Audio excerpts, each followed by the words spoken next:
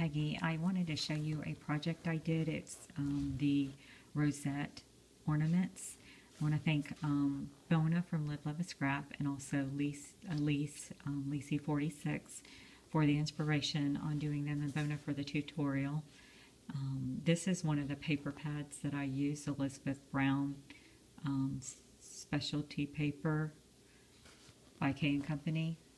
And also I finished using all of the Martha Stewart pad that I've had for many years, but I finally used the very last sheet of it on these rosettes.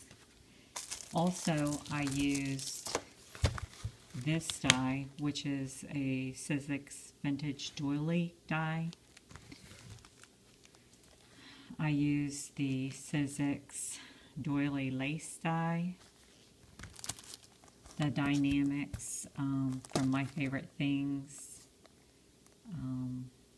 Sorry, I don't know the name of this one, but it's a My Favorite Things die. And then this is from Cherryland Designs. It's the French pastry doily die. Here are some of the ones that I made. On this one, I used the Sizzix die, or I'm sorry, this is a different die. I can't think. Lifestyle Crafts, I believe. And all the images I use are Pure Innocence images from Heather Ellis. She has an Etsy store. She has another online store, and she also has she sells the stamps from My Favorite Things, but these are some of her digital images. And this is the Girl Caroler. On this one, I used a Fiskars punch on the edge of this one. I used some glitter. I used my Spectrum Noir markers to color all the images. Here's a boy caroler. And I used the French pastry die and a Martha Stewart, or I'm sorry, Stamp It Up scallop border punch to do the edge of this. On some of them, I did do a larger circle in order to write a note on the back. This is basically the same. The only difference in this one is the doily I used in the background. One more of the boy, and this is just another Sizzix doily die. Same punch is used on the edge. This is another one that I made.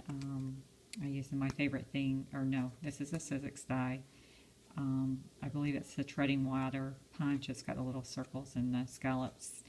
And this is another image at the Heather Ellis shop. And here's another ornament I made, and with this one I used a lot of glitter and My Favorite Things center here, and then the I believe it's an apron Fiskars punch, border punch. And here's one more.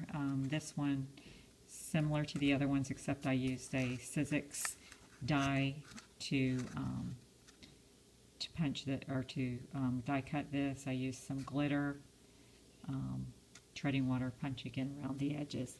I wanted to show you how I packaged them. I had a few that were ready for some teachers, and this is a different one that I did not show you already, and this is the teacher.